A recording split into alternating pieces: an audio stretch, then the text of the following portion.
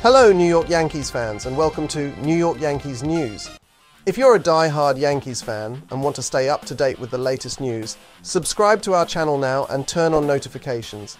Let's dive into an important update involving Aaron Judge. Don't forget to leave your comment and share your opinions after the video. Recently, coach Aaron Boone announced that he has stopped making predictions about when team star Aaron Judge will return. Following an MRI on Judge's abdominal area, there was an expectation that he would play last Saturday. However, that did not happen, and Boone made a significant statement. "I'm not going to predict anymore. I'm not worried about it. We'll see," he said.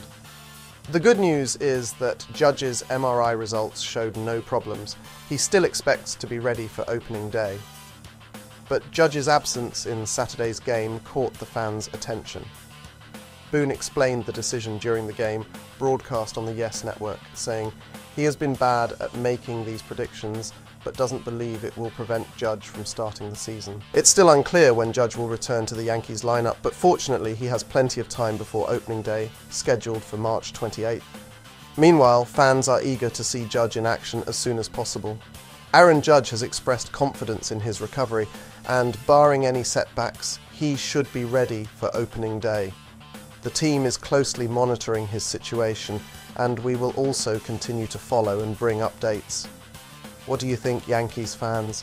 Will Judge shine this season? Comment below, and if you like this video, give it a like and subscribe to New York Yankees News for more updates. See you next time.